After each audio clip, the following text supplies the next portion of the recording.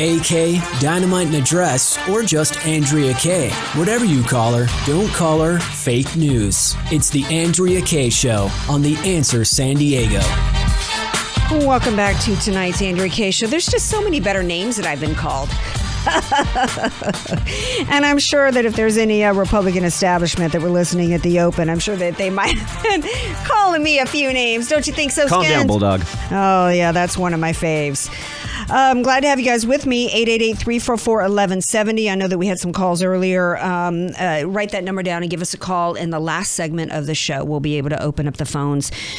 Joining me now, though, to talk about kind of something we've been talking about since the open of the show, which is the failed GOP leadership. And one area in which they've completely failed is to protect us against the censorship and the complete persecution of speech and thought and just the wholesale destruction of our First Amendment rights across the country. So my guest now is Marc Rudov. He is a branding advisor to CEOs. He's author of Intra-Branding, the Keystone of Corporate Agility. You can find out more about him at marcrudov.com, and he joins me now. Hello, Marc. Welcome to the Andrea K Show. Good to talk to you, Andrea. Well, I don't know if you heard breaking news before the show. A couple things broke. The Republican Party decided to prop up Liz Cheney, leaving her in a leadership position, although her traitorous attempt to try to take down a president was so failed. I mean, I jokingly said she couldn't lead a frat boy to a beer at Mardi Gras. I mean, it was abysmal. Nobody should be in a leadership position. Then we hear another breaking news story is that John Matz, who is the CEO of Parler, has been ousted by the board. I don't know if you want to weigh in on those before we talk about Governor DeSantis in Florida and what I think is a brilliant move against big tech. Well, first of all, the answer to every question you ask is money. So no matter what any politician does, it's always money. And Liz Cheney has money behind her. And the question is, did she really fail to bring down Trump? And I don't know if she failed. The fact is that the Republican Party is impotent and irrelevant. It has absolutely no power. The people in it are worthless. And what the results of that are that we now have panoramic Marxism in this country. And that means if you rotate your body in 360 degrees, no matter where you look, you'll see it in the schools with the 1619 Project, the BLM propaganda, the anti-American propaganda. Every graduate is now an AOC clone. In corporations, they're making their employees read White Fragility. They've given a lot of money to BLM.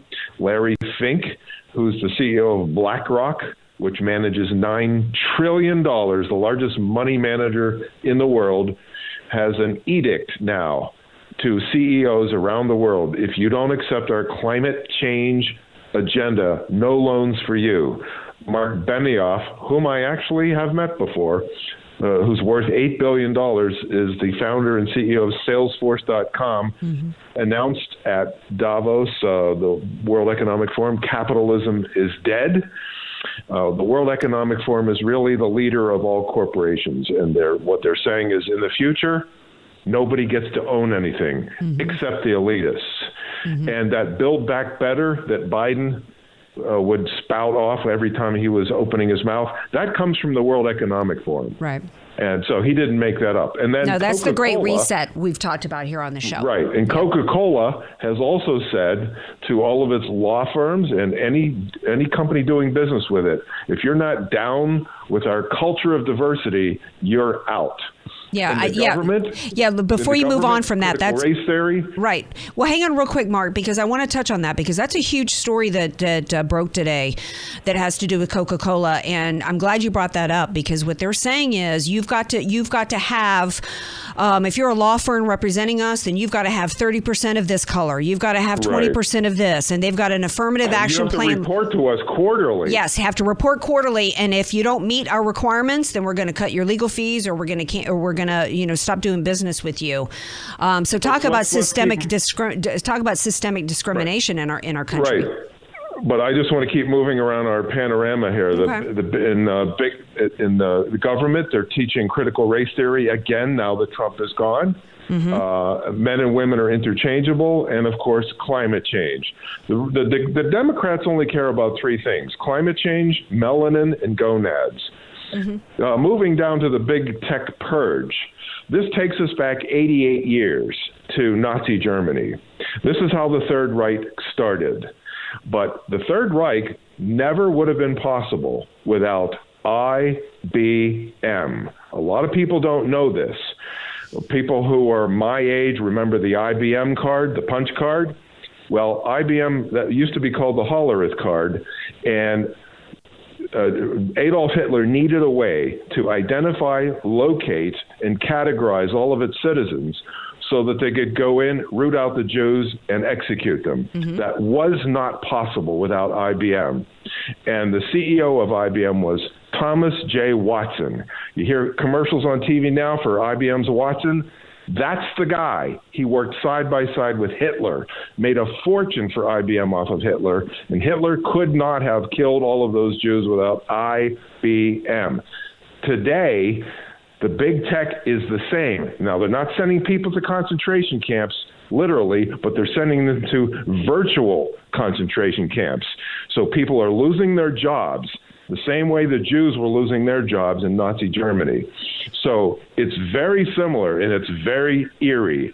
So the big tech, with the purge would not be possible without Twitter, Facebook, Google, YouTube, and even Amazon, because Amazon knows what we read. They know where we live.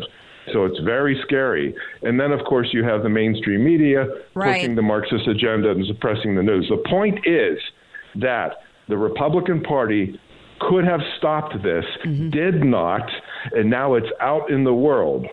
So no matter where you go, Marxism is now the rule. Right. And the people in D.C. are powerless to stop it. So what DeSantis is doing in Florida is interesting, and he's standing up. This is what you have to do. You actually have to do something. Right. And I want to go into I want to get into a couple of the details for the listeners as to what he's doing, because it's important that we get into the details, because I want to make sure that people understand that this is not just something that is, I'm going to go after big tech. He's actually got some interesting items here, one of which is that there's going to be fines of $100,000 per day levied on tech companies that suspend candidates for elected office in Florida from their platforms. There will be daily fines for any tech company that uses their content and user-related algorithms to suppress or prioritize the access of any content related to political candidate or cause on the ballot. My favorite is that he's empowered the Florida Attorney General to bring cases against the tech company that violate conditions under the state's Unfair and Deceptive Practices Act. And this is something I've talked about on my show before, that one of the ways I didn't understand why there wasn't lawsuits in the past going against them for fraud in the inducement, because these are organizations that have taken money from people, even individuals. You can set up your business page. You can launch your political action committee or your political show and do Facebook Lives, and they've taken money from people to launch their political organizations. Same thing with Twitter, and then take the money from them and then deplatform them and shut them down, which to me is to not provide the services for which they've been paid. And nobody's bothered to sue them on that behalf. You put the hurt on them financially, and that's going to stop some of this stuff. Am I wrong? No, you're not wrong. But the point is, the point behind this, Andrea, is that DeSantis is doing something. Right. Republicans never do anything. They're good at bloviating and pontificating and terrible at fighting. They always take a butter knife to a cannon fight. They love to go on Twitter and say, why don't the Democrats understand that if they raise the minimum wage to $15, that they're going to cause unemployment? That's all they do. And you know who's the worst? Ronna McDaniel, the head of the RNC. And Trump nominated her for another term. Terrible mistake. They're just spineless, and they're disgusting. Yeah. And the Democrats keep fighting and fighting and fighting. And then Biden up there with his unity, he doesn't want unity. He wants punity. Absolutely. He wants punity. Absolutely. And the thing is that whenever you hear the word bipartisan, here's what it means. Republicans become Democrats. Well, I think it's really clear that it's this is not the issue with I started asking what's really going on with the Republican Party back during the Bush administration, because it just I was trying to figure out how much of this is about Republican weakness, and I'm tired of hearing Republicans being called weak. They're not weak. What they are is in on the game. There's a game being played, and they're in on it, and it's called the Unicrat Party. We've got a one-party system. They crafted the rules to make it difficult for a third party to get launched, because they're incredibly entrenched. You've got the Ronna McDaniels collecting $200 million supposedly to fight election fraud, didn't spend but $4 million of it to a law firm in Pennsylvania who didn't do anything, and then skipped off on vacation during the Georgia recount election. Well, so my point is if they're in on it, how are they not weak? Because that's not weak. That's not weak, but they're getting what they want. They're as much the party of Marxism as the Democrats. They are loving being in this position right now, which is the phony. We're in the minority. They're back in their sweet spot where they get to pretend that they're the opposition party when they're not. Paul Ryan was just as much. He actually used some of the same language on the campaign trail as Hillary Clinton. He said, "I see myself as a representative of people in India as much as the United States of America." There is no daylight, in other words, between the Republican Party and the Democrats. That's not about weakness. In fact, they're really strong when they're able to convince people that they actually are a party of limited government and low taxation and regulation. They don't have a problem in coming for you and going after Marjorie Taylor Greene and calling her a cancer. And look at how they cooperated with the Democrats and the FBI and the DOJ going after President Trump. That's not weakness. That's strategy. Final thoughts before we have to let you go. Sorry, if you can't take a stand, you don't have a brand. And the Republicans don't take a stand, except for a guy like Josh Hawley. And what I'm saying is, I think what it is their brand. They have a brand. They just don't believe. They're just lying about who they really are. They're lying about their brand. If you're lying about who you are, then you don't have a brand. Well, we can quibble. I get that. We can quibble over that. But my point is they're phony. A brand, Andrea, a brand is the emotional connection you have with your customers, or in this case, with your voters. I had a guest on my show recently who accurately described where we're at worldwide, which is the voters we're at a place of de-alignment. People care about policy, and they care about how the policy affects their lives. They're not really interested in brands and in terms of labels politically at this point. That's why Trump was able to tear down the blue wall, and he was able to attract Democrat voters, because the labels aren't really what matters to the American people. It's your actions. You were right when you were talking about the actions, that they're not taking actions that back up what they say they're about on the campaign trail. Don't misunderstand that a brand is not a label. A brand is the emotional connection. And what was Trump's brand? A guy who fights for us and a guy who gets it done. That was his brand. That's why people loved him. That's why they lined up in the streets. Right. Because they said, this guy is fighting for us, and not only does he fight for us, he wins for us. That was his brand. That's not a label. That's an emotional connection. And that's why Biden, when he went out to campaign, he couldn't get 10 people. Gotcha. Because he doesn't have a brand. He has nothing. He was installed like software. And that's the difference. And so any Republican who sides with the Democrats and goes after the money and doesn't take a stand like Josh Hawley is weak.